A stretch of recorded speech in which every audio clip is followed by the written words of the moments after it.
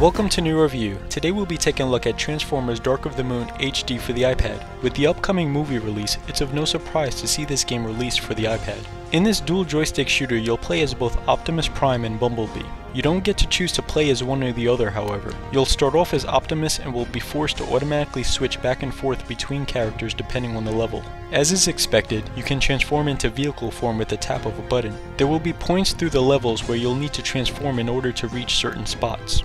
The game has 13 levels with 5 boss battles throughout the game. You can arm yourself with 2 of the 13 upgradable weapons, and will get to change them at the beginning of levels and at checkpoints. Most of the weapons start off locked and need to be purchased using the cubed orbs you collect during the game. These orbs are also used to upgrade weapons and your character.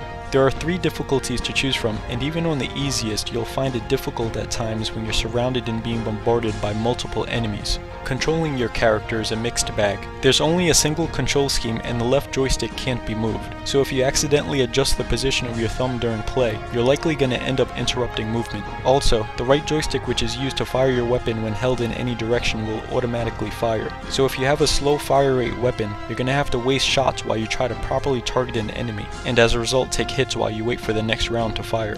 Driving has the same clunky steering as walking and will frustrate you at times. You'll sometimes have to drive blindly and won't be able to see more than 10 feet in front of you because of the camera, making it unfairly difficult.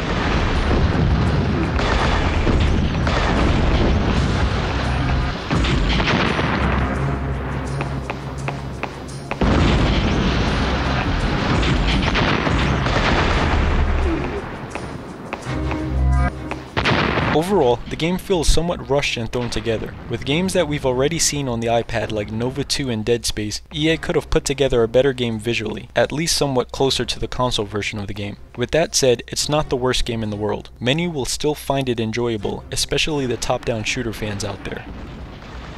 Check out our other videos, and as always, please subscribe to keep up with the latest reviews.